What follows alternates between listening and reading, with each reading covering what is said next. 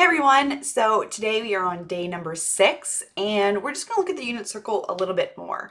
Last night on your homework you had to find, like all the values, right? You had to find like the reciprocals like secant, cosecant, tangent, cotangent, and sometimes it was a little bit hard, so I figured I'd just do a video on how to simplify those unit circle values a little bit better and find the reciprocals. Hopefully you were able to do on your homework, but this is just a little help for those of you that maybe had a challenging time doing the reciprocals for your unit circle values. All right, here we go. Okay, so like I said, we're going to be finding those reciprocals. So basically we're taking the fractions and we're simplifying them. All right, so really quick, just to make sure we're all on the same page here. Tangent, we know with our unit circle, tangent is opposite over adjacent, but unit circle, it's going to end up being y over x. All right, which means that cotangent is going to be x over y, because remember they're reciprocals of each other, tangent and cotangent, so you just flip it. All right, cosecant, so first off, for sine, we know that sine is y, right? So that means that cosecant, which is the reciprocal of y, or reciprocal of sine, is y flipped, right? Well, we know, y can be made a fraction, y over 1, so cosecant becomes 1 over y. All right, so it's flipped. All right, same thing goes for cosine. So we know that cosine of theta is x. We are going to have to flip this, so we're going to just write it as a fraction, so x over 1, which means that our secant value is going to be 1 over x. All right, now if you don't like dealing with that whole reciprocal thing, I'm going to look at it kind of from a special right triangle point of view, so maybe it makes a little bit more sense. Some people have a hard time seeing like the flip, so I'm just going to sketch out our right triangles. You don't have to do this. We did our right triangles in the last video, but I kind of have them here, so I'm just going to kind of use them. So for the 45, 45, I know that this unit circle, so my radius or my hypotenuse is 1. That means this is going to be root 2 over 2, and this side is also square root of 2 over 2. All right, so if I wanted to find the tangent, all right, so I know this looks scary. So tangent, right, is y over x. Well, this is our x, right? It's along the x-axis, and then our y value, like that's our height, right? So that's going to be the square root of 2 over 2. But I mean, they're the same, right? So tangent is y over x. And y is the square root of 2 over x, which is also the square root of 2 over 2. All right, now you can see this and simplify very, very easily, right? If you have something divided by itself, it simplifies to 1. But we can also use our math property for fractions, which is for dividing, you keep the top, you flip the bottom, and then you change the sign. So KFC. We talked about that in our unit 0, simplifying this is what we call a complex fraction.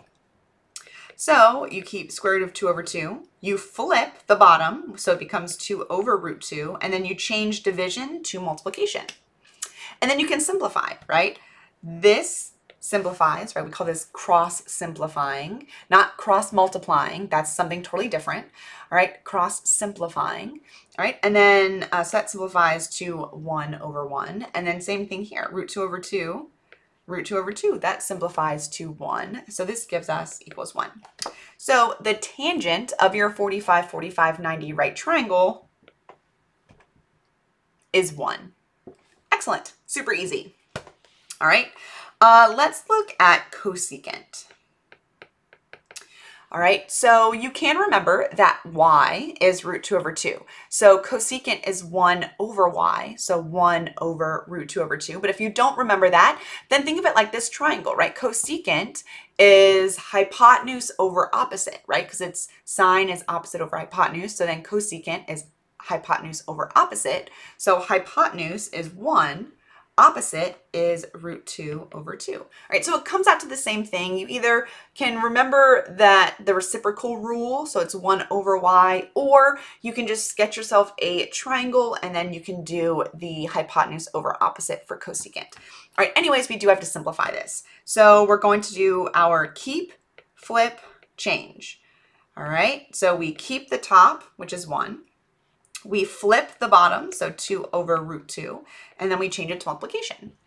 All right, now 1 over 1 is 1 over 1, right? So anytime I have a whole number and I'm doing fraction stuff, I generally tend to make it the whole number into a fraction also, just because it makes it kind of nice. And for this one, we are going to just multiply straight across because there's nothing to cross simplify. So this becomes 1 times 2, which is 2, and then 1 times root 2, which is just square root of 2. Now, we can't leave it like this. We do have to rationalize our denominator. So we're going to go ahead and multiply top and bottom by the square root of 2 in order to get that square root out of the denominator of our fraction. So that becomes 2 square root of 2 over square root of 2 times square root of 2 is 2. And then we can simplify this, and yes, you need to simplify this. 2 divided by 2 is 1. So this simplifies to just the square root of 2. So if you're 45, 45, 90 right triangles, your cosecant value is the square root of 2. Now, to save us some time, since our y value is the same as our x value, I'm not going to do this whole thing again for secant. All right, I will write it though, but we're not going to kind of do that whole math thing, right? Secant is going to be pretty much the same thing. So it's 1 over x. X is square root of 2 over 2. We just did this math above, so I'm not, like I said, going to do it again. This does simplify to the square root of 2. So in our 45, 45, 90, our tangent value is 1. Our cosecant value is root 2. Our secant value is also root 2. And we didn't do cotangent, but we can do cotangent really quickly. Because if tangent is 1, then cotangent is 1 over 1, which is just 1. All right, so there are your values for your 45, 45. So now remember, these will never change, right? Because the values for your unit circle never change. The only thing that's going to change is the positive or negative sign if you're in a different quadrant. All right, all of this is first quadrant because that's how I drew my triangle. But if you were doing cosecant of 45 degrees in quadrant 2, so you were doing the cosecant of 135 degrees, it would be, well, it would be positive root 2 because if sine is positive, then cosecant is positive, but secant would be negative square root of 2, right? Because in the second quadrant, so if you're doing secant of 135, it would be negative square root of 2. But yeah, so remember, the values never change, but your positive and your negative signs will change depending on what quadrant you're in. Okay, last but not least, we are going to go ahead and do the 30, 60, 90 triangles. All right, so really we're just practicing simplifying our values. So just like we did with the other side, I'm going to fill this in really quick. So 30, so this is going to be 1/2. This is going to be square root of 3 over 2. So for tangent of theta. All right, so we know that tangent is y over x. So y is the square root of 3 over 2 over x, which is 1/2. All right, I'm going to use my fraction math. So I keep the top, flip the bottom, change the sign. So root 3 over 2 times 2 over 1. All right, so I kept the top, flipped the bottom, changed the sign. I can do some cross simplifying. The 2 simplify out. So what I'm left with is just root 3 over 1, which is the square root of 3. So for 30 degrees, right, so when we're dealing with 30 degrees here, all right, our tangent value is the square root of 3. Now, cotangent. All right, you have two options. You can either set it up doing cotangent starting off, or you can take the tangent value since we have it and you can just do 1 over that value. I'm going to choose to do the option where I just start from the very beginning. So tangent is y over x. So cotangent is x over y. So this is going to be 1/2 over the square root of 3 over 2. So again, keep the top, 1/2, flip 2 over root 3 and change it to multiplication. All right, again, the 2's will simplify out. So what I'm left with is 1 over the square root of 3, which again, we could have gotten by just doing 1 over the square root of 3. 1 over tangent is cotangent. But anyways, we did it the long way. Doesn't matter. All right. So now we do need to rationalize the denominator because we cannot leave a 3 in the denominator of our fraction. So what we're going to do, multiply top and bottom by the square root of 3, and that gives us the square root of 3 over 3. And we can't simplify anything else, so that is our cotangent value. All right. The two that we have left are going to be our cosecant and our secant value. So I don't know why I started with an S. That was strange. So cosecant, this is our 1 over y. So 1 over the y value, which is root 3 over 2. Again, I keep the top. I'm going to make it a fraction, 1 over 1. Flip the bottom and change it to multiplication. All right, multiply straight across. I have 2 over the square root of 3. I need to rationalize, so I multiply top and bottom by the square root of 3. This gives me 2 square root of 3 over 3, and that's as simplified as I can get. All right, last but not least, we have secant, which is a little bit easier for this one, right? So secant is going to be 1 over the x value, which is 1/2. So I have 1 over 1 times flip 2 over 1. Which this is nice, right? I have 1 over 1 times 2 over 1. This becomes 2 over 1, which is just 2. So your secant value is 2. All right, so this is for your 30-degree triangles. All right, so all this that we just did, all right, this is for 30 degrees. Now, because Miss Lastly is relatively lazy, she doesn't want to do all that work again, right? Because I know that for my 60-degree triangle, all of this, the numbers are going to stay the same. They're just going to like flip, right? All the X stuff changes to Y stuff and all the Y stuff changes to X stuff because all the 60-degree triangle is just your rotated 30-degree angle. And we'll look at it, right? So for your 60-degree triangle, right, we know that this is square root of, oh my God, Miss Lastly is an idiot. Complete idiot. I did the 60-degree triangle first because I am slow. Oh my goodness gracious. Hold on, guys. Okay. Hold on. I'm deleting that and that because it's wrong. And that and that. Oh, sorry. It's only my second video. Being back. Cut me some slack. All right, so I'm zoomed out so you guys can see what I'm doing here.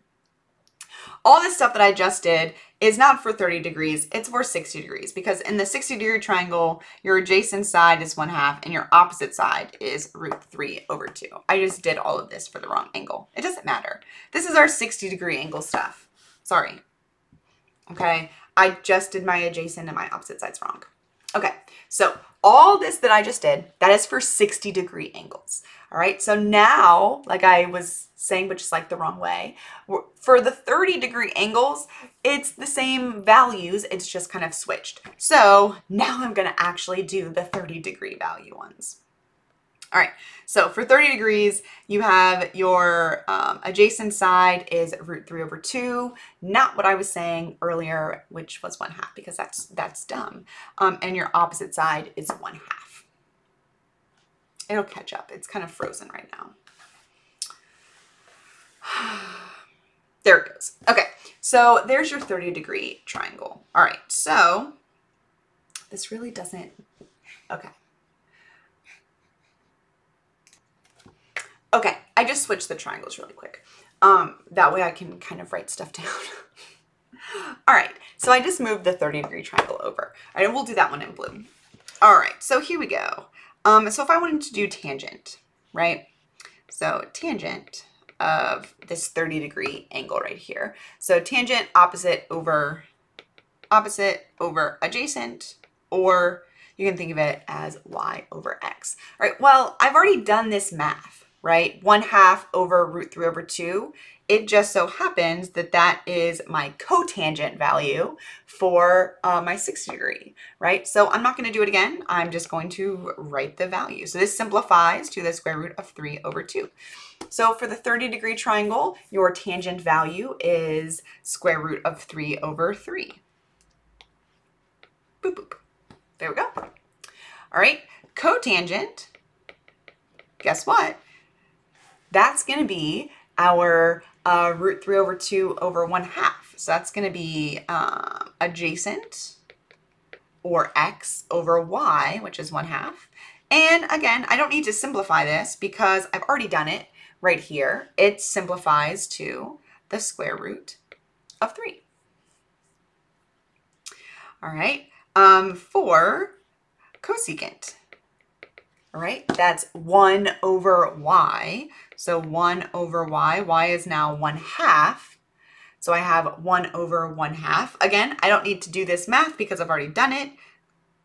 Cosecant is going to be the secant of our 60 degrees. So the cosecant of 30 is the same as the secant value of 60, which simplifies to 2.